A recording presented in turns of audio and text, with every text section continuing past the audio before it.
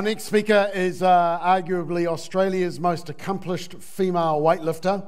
She's a two-time Olympian, five-time Commonwealth Games representative, seven times World Championship representative, and she was the first woman inducted into the Australian Weightlifting Federation Hall of Fame. She's undertaking her Masters in Teaching and Learning. When I met her a couple of months ago, I invited her over. She said she had a really good excuse for not coming in person but being with us by Zoom, and this is the reason.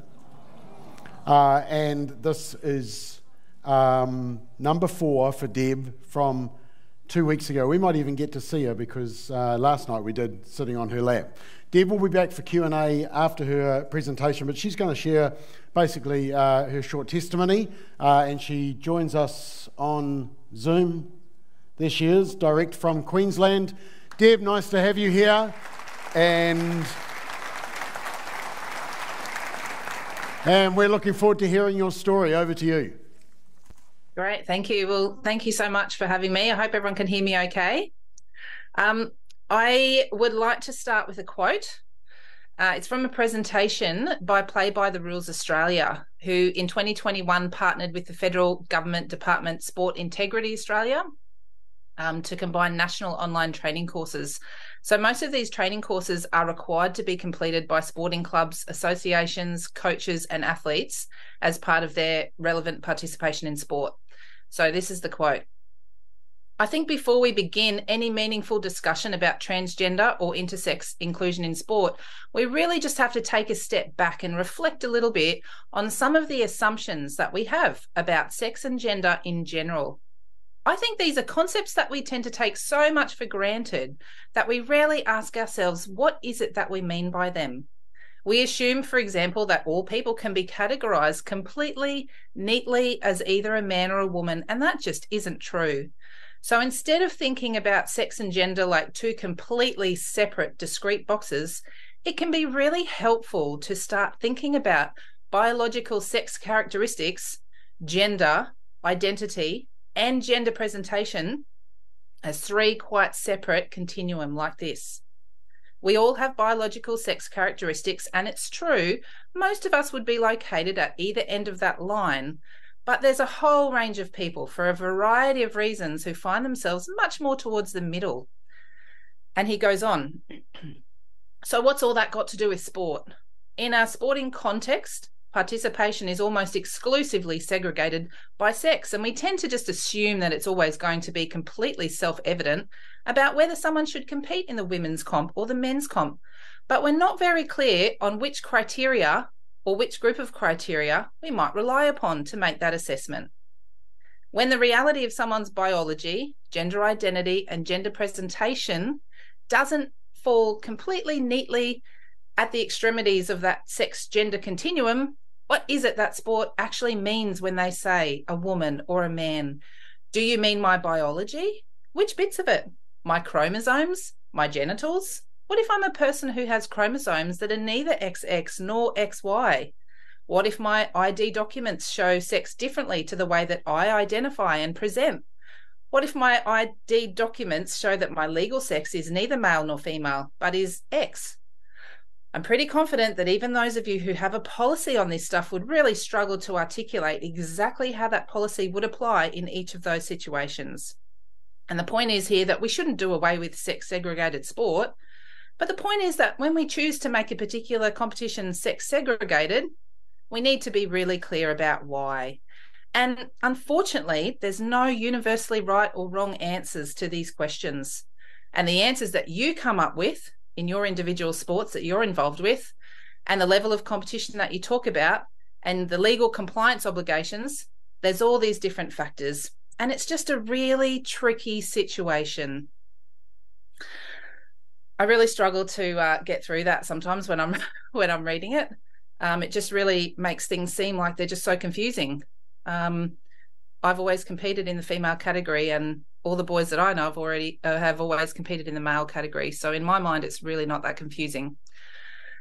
Anyway, fairness underpins all sport. So I've been an athlete training in my sport since I was 14 years old.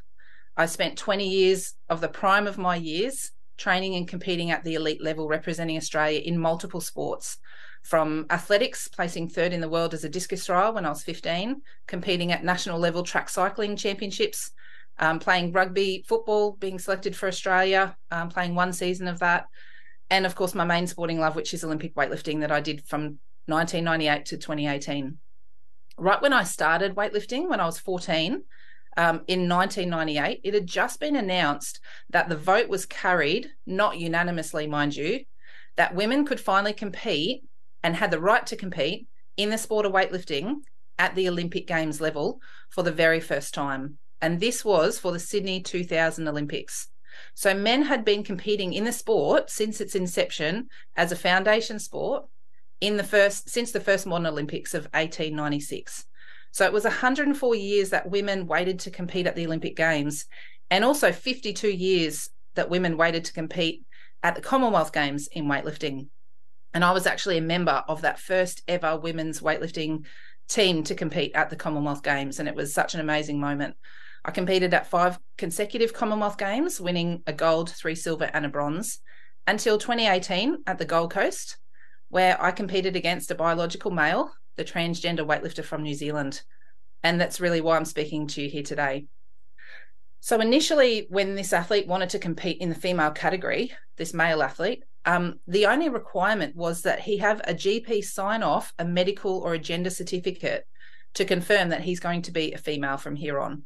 He got a list of new ID documents and only had to serve 12 months of not competing, but being available to be drug tested, whereby his testosterone levels needed to be below a certain level.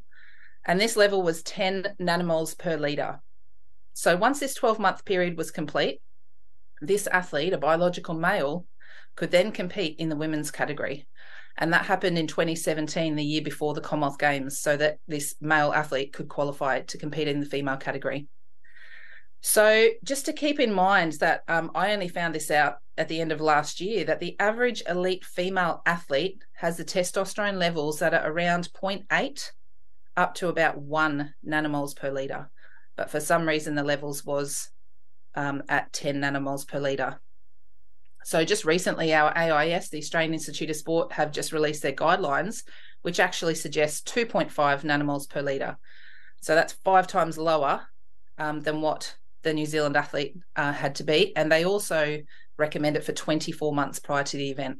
So that's a significant difference to 5 years ago at the Commonwealth Games.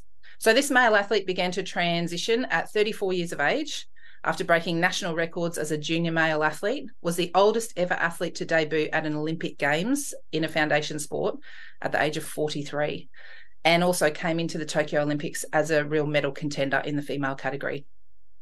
So basically, fairness underpins all sport. So the following is just a few reasons why biological males in the women's sport category is unfair. And I think there's a slide there, a table that explains this with a few little pictures. So again, this might sound pretty obvious, but this is a time where we need to really explain this. And men biologically, by majority, have far more upper body and lower body muscle mass than women. So about 66% more upper body mass than women, muscle mass, sorry, and 50% more lower body muscle mass as well. So the broader shoulders, the larger hands and feet, which is an advantage for many sports. So particularly weightlifting, if you have big feet, you can actually push a larger space on the ground. More force is produced through your feet and into the ground when picking up the weight. Larger hands can grip the bar better.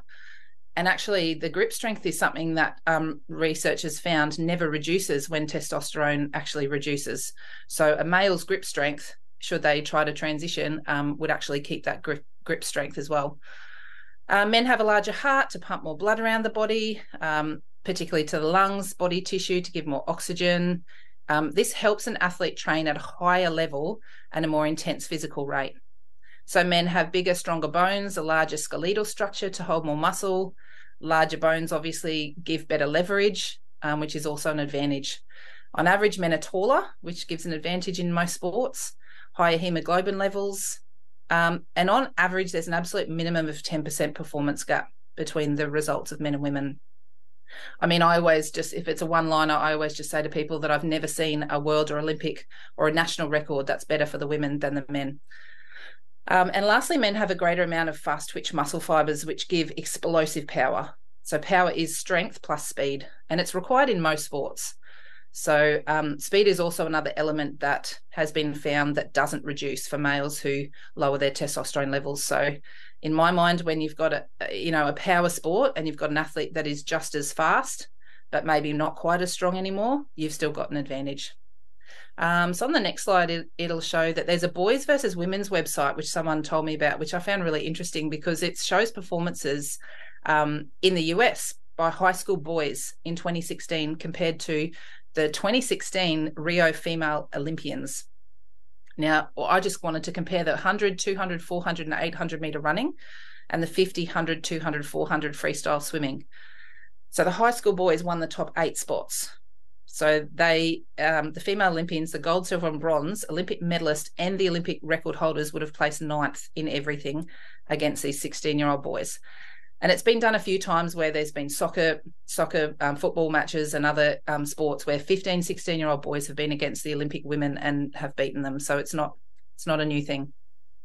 It did actually remind me a little bit, though, of the years that I spent training in the gym, watching these beginner schoolboys come in and start training. And I was the best female weightlifter in Australia for quite a few years. And yet, after just a few months, some of these boys were lifting almost comparable weights in some lifts to me. And it was demoralizing, except for the fact that I could tell myself that biology matters. So for 21 years, I was drug tested to ensure that I was not cheating by doping or drug taking. So in a power sport like weightlifting, that would usually be for anabolic steroids like testosterone. So basically, it doesn't suddenly make you Arnold Schwarzenegger the next day that you wake up. It helps you to train harder and faster, and it actually helps your muscles recover so that they get bigger and stronger. It allows you basically to train back-to-back heavy training sessions every day.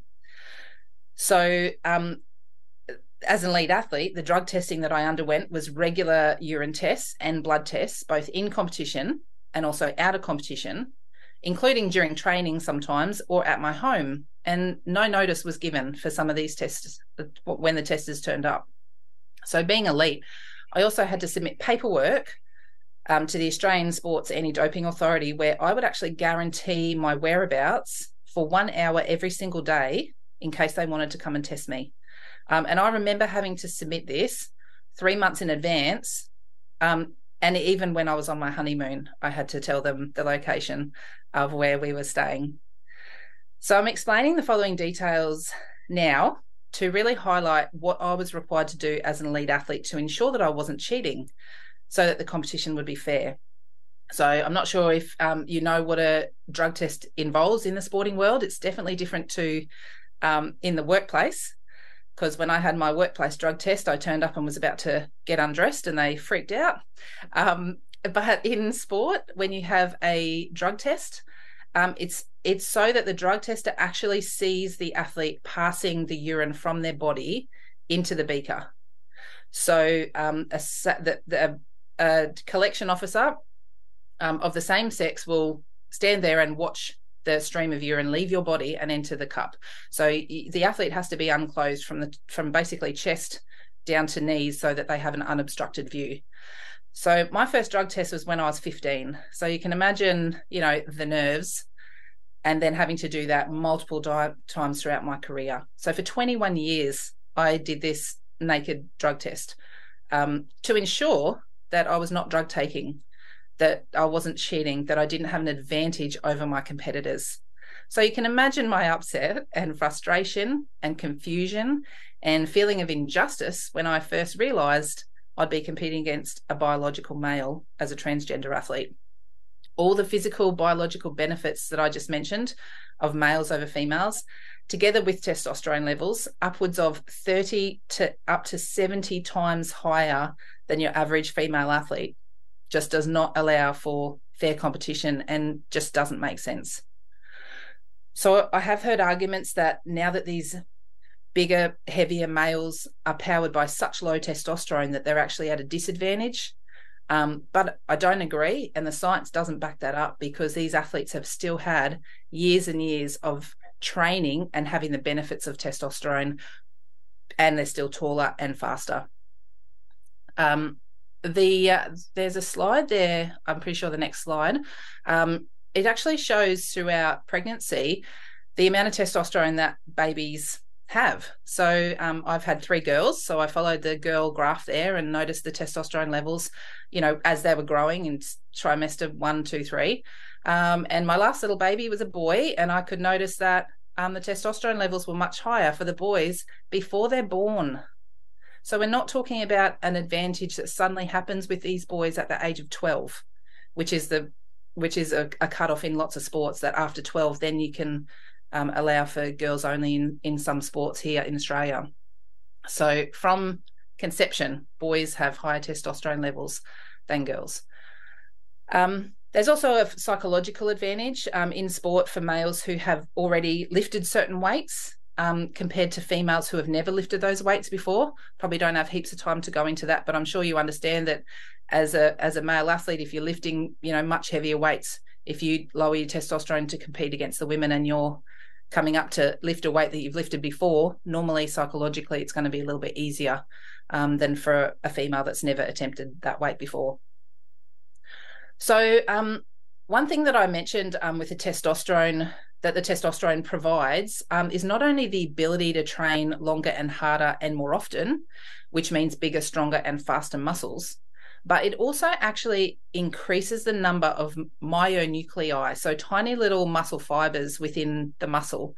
They increase in number, and they permanently increase in number.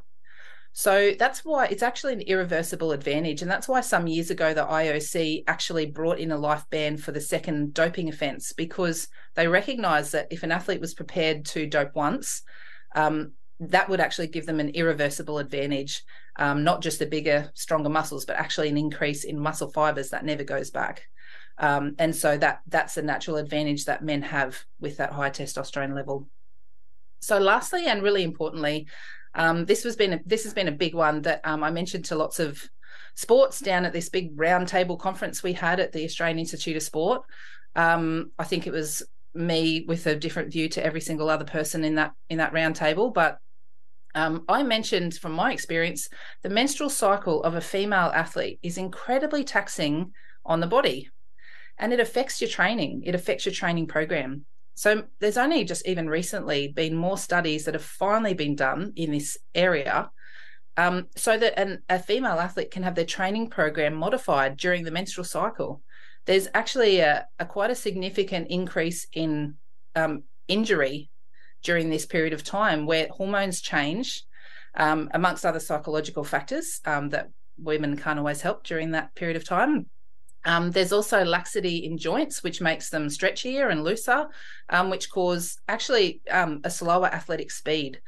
So when your female athlete comes in and they look slow and tired and everything hurts all the time, that's a couple of days of training that their training needs to be altered to accommodate for the menstrual cycle. And this is obviously something that doesn't affect biological men. So on average, that would be about 3 to 5 days that the weights had to change to be a little bit lighter. And so that's a training load of potentially a week out of every month. And when you add that up, that's actually around 1 year out of every 4-year Olympic build-up. So that's a significant amount of time that a female has to change the training program because of biology, because of the menstrual cycle, something that a male will never be affected by 1 year out of every 4 years. So I'm not competing anymore. I decided to finish competing the day that I found out I wouldn't be able to ever get a world masters record due to this transgender biological male breaking that record by about 20 kilos on each lift. That was sort of like my last thing that I wanted to get was a world masters record. I'm here because I know how hard that I worked to be recognised as a top athlete in what was for a long time a male-dominated sport. I know how hard I trained to improve and lift big weights year after year, and I know firsthand how unfair it felt to stand up right next to a biological male, a transgender athlete, being announced in my category at the Commonwealth Games. I don't want other women and girls to experience this unfairness. And I'm talking about a sport that doesn't even include combat or tackling or any physicalness in that regard. I've got 3 daughters. They're all pursuing sport in some capacity. My oldest daughter is 11, and she just came fourth at the National Judo Championships a few weeks ago. And I know what she looks like when she trains against boys, and I know how hard it is, even for some of the smaller, lighter little boys that she wrestles and that she trains against. She has to work really, really hard, and even from that young age, you can see a difference in physicality. My middle daughter is 7, and I was her soccer coach for the last 2 years. And again, even at that age of 5 and 6, I can see the physical differences in the boys and the girls, the aggression, and just the way that only the top girls can really keep up with the average boys. So my concern really is for fairness.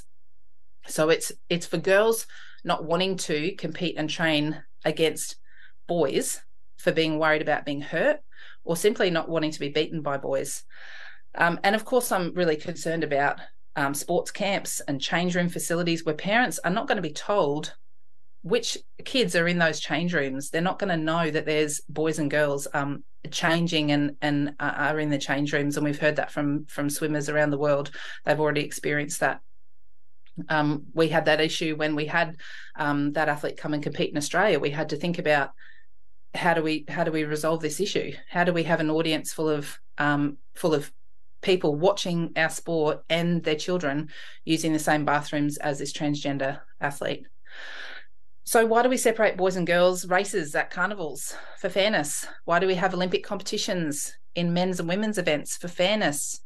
A female that pursues competitive or elite sport is not competing for fun. We want to win. And including trans athletes means that in general and on average, when competing against biological men, women aren't going to win.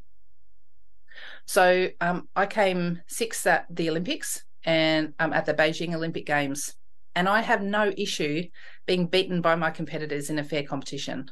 I'm okay with that, but I'm just not okay with being beaten by biological male.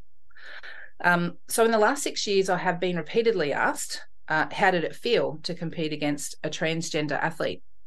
And in short, as I've mentioned, it felt completely unfair. The athlete weighed about 50 kilos heavier than me and was about 15 to 20 centimetres taller than me, and started on a weight that was 12 kilos more than anybody else in the competition. So started on 120 kilos when the winner ended up lifting 108 kilos. Significant difference.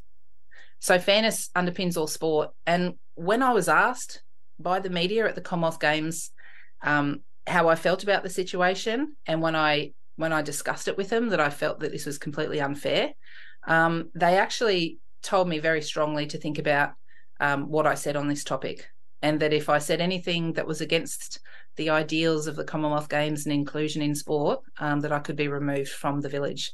So I made sure that I said it after the competition.